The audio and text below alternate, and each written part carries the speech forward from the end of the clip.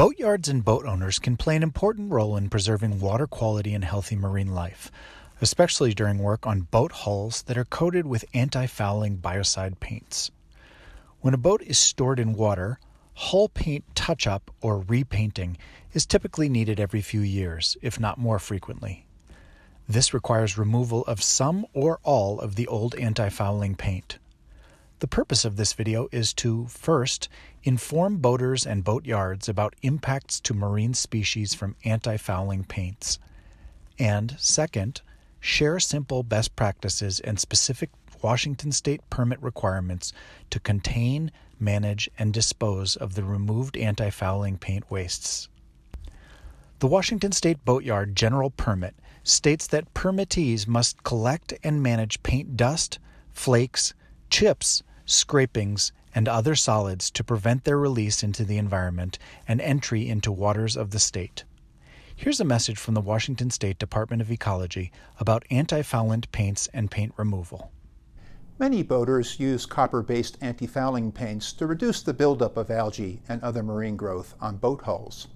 While less common, some anti-fouling paints include other toxic biocides such as zinc pyrithione and ergorol.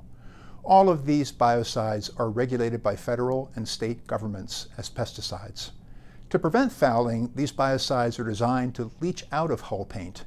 So if you put a lot of boats together, for example in a small marina, there's a potential for these biocides to build up in marina waters.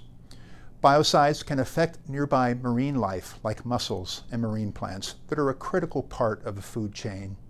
Marinas also offer an attractive environment for marine animals to breed, and the early life stages of these animals can be very sensitive to biocides and other pollutants. These unintended toxic effects can be far worse when paint dust and particles from hull sanding or grinding reach the water. This old paint debris will continue to leach biocide and adds to what's already coming from boats at the dock. That's why it's really important to capture and contain paint debris when you're working on a boat, and to dispose of it properly. Ecology urges all boatyards to stay up to date with the Boatyard General Permit requirements and to follow best management practices during boat maintenance. Do-it-yourselfers should also learn and use these best practices. And remember that these biocides are toxic to humans too, so be sure to read paint labels carefully and use the right personal protective equipment during both paint removal and application. Thanks. The Clean Boating Foundation in Washington State, who certifies boatyards under their Clean Boatyard program, promotes conducting all paint removal projects at a permitted boatyard, utilizing staff and contractors trained to properly remove, control, and dispose of wastes. Here's more about their Clean Boatyard program. The Clean Boating Foundation launched the Certified Boatyard program in 2011. It's the keystone to our nonprofit organization. We work shoulder to shoulder with boatyards from around the area to ensure that they're complying with the nation's boatyard permits. So we have legally required items in that checklist, and then we also have program required items in that checklist. And once they meet that distinction, they can be awarded our Certified Leadership Clean Boatyard status or the regular Certified Boatyard status as well. Paint removal plays a big part of the certification process. We spent a lot of time during the permit working through the best management practices. For example, a legally required item on the checklist is ensuring that a dustless vacuum sander is used throughout the process of paint removal. That's like I said, legally required piece. On the programmatic required piece that you'll find just within the certification program is that the paint removal occurs indoors, and if it's not indoors, a tarp is used. Another requirement involves, at the end of the day, we want to make sure that all the dangerous waste that comes from paint is picked up, so that can be debris or dust or chips. So that needs to be tidied up before the end of each shift. And then we also want a proper disposal of paint dust. That's considered dangerous waste in our state of Washington, and we want to make sure that that is handled in a responsible manner. All that you'll find within the Certified Boatyard program. Because vacuum sanding is one of the most common methods used, the focus of the Best Management Practices, or BMPs, will pertain mostly to vacuum sanding. Sometimes vacuum grinding or other methods are used, and many of these best practices also apply.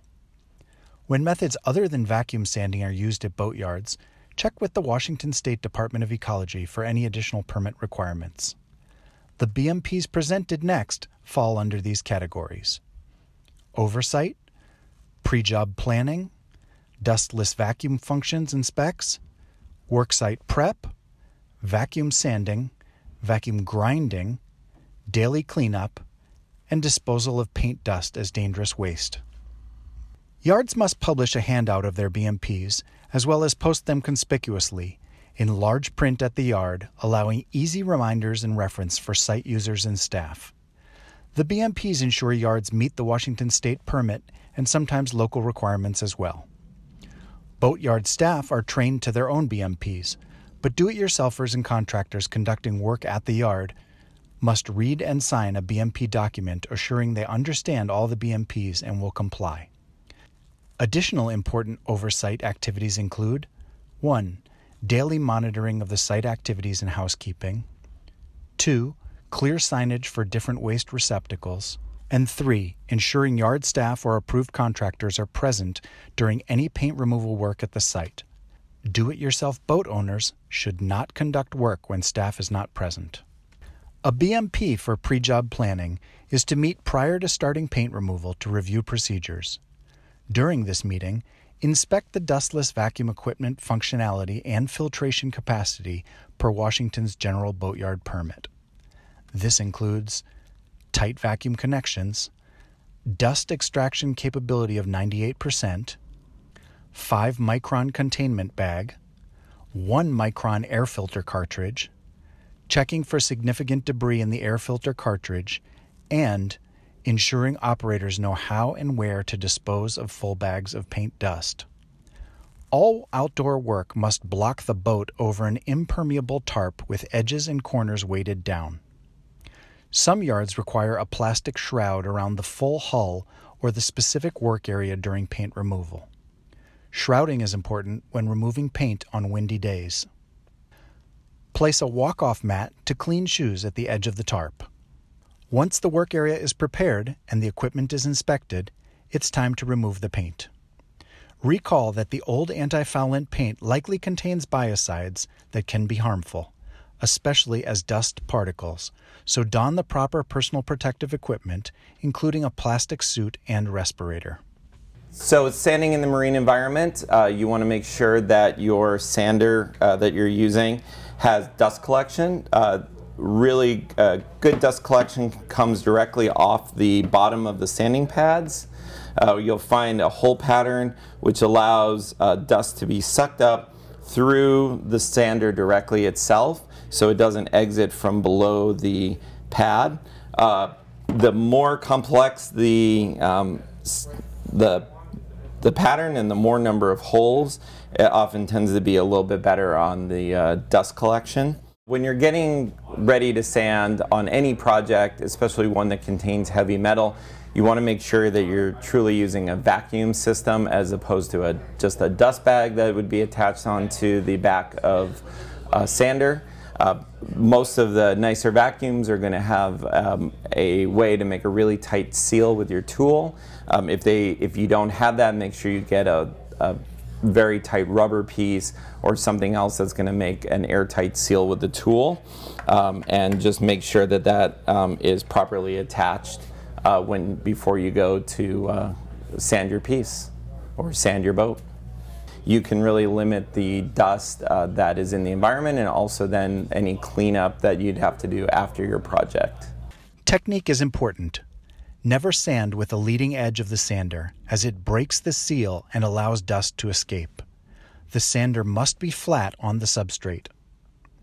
Be mindful of airborne dust escaping during work. If dust is being released, stop work, identify corrective actions, and clean up any dust before resuming. If the problem is not able to be corrected, shroud the hull with plastic before continuing. If vacuum grinding is the paint removal method for the hull, the Washington General Boatyard Permit requires petition to the Department of Ecology prior to conducting that work. The grinder must be shrouded and connected to the dustless vacuum that meets permit specs for suction and filtration. Dust control with grinding is especially important. This side-by-side comparison of non-vacuum grinder versus shrouded vacuum grinder, although the demo is on concrete and not a boat, the difference in dust control is very distinct. Even if a grinder is used for spot repair only, the vacuum grinder is necessary. Holding a vacuum hose up to an unshrouded grinder is not effective dust control. If the hull is unshrouded, clean the tarp up at the end of each work day. To avoid carrying dust off the tarp and possibly even into a car or home, dust off clothes, plastic suits, and shoes while still on the tarp. Then, use a floor nozzle attachment to the vacuum and clean the tarp. Alternatively, sweep up any dust and contain it in a sturdy garbage sack, sealing the bag. Next, inspect the vacuum bag and air filter to see if replacements are needed. If the vacuum is full, seal off the opening prior to removing it from the vacuum canister. All anti-fouling paint dust is assumed to be a dangerous waste in Washington state. So unless certified lab tests show a batch does not designate as a dangerous waste, it must be disposed of as such. Place spent air filters and full vacuum bags in a sturdy plastic trash bag, seal, and place in the dangerous waste receptacle at the boatyard. Do-it-yourselfers can take this material to a local household hazardous waste facility. Signage on different waste receptacles is very important, so everyone knows how and where to dispose of different types of wastes. Here are a few examples of excellent signage from Swantown Boat Works at the Port of Olympia. One Washington boatyard has found a recycler for copper-based paint sanding dust. It is not a revenue stream for them due to shipping costs, but it does save money compared to dangerous waste disposal. So we're all taking care of our boats on a regular basis, doing the maintenance that's required, and doing the maintenance properly by collecting the dust that you're producing when you're sanding paint will not only save you time and money in the long run, but it will also help protect the environment.